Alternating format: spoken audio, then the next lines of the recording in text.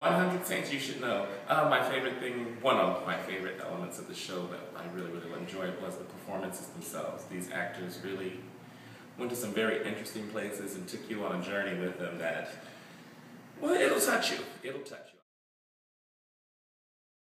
The play is about a crisis of faith and a search for spirituality, and it's about a whole bunch of different characters who are kind of saints themselves and how they're looking for answers. And they have sexual problems, they have emotional problems, they have intellectual problems, and they're all looking for an answer to their questions.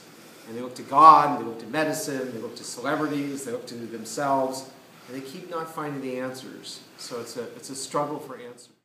Something that I really appreciate about how this play was written is that you can talk about kind of hot topic issues like religion and homosexuality, which some people have very strong reactions to, but you can talk about it in a not political way and not a you should believe this or you should believe that kind of way, but in a manner that anyone can relate to if you're religious or not religious, or if you're gay or not gay. It speaks to these issues, I think, on a more basic level, and that's why I think this play can reach so many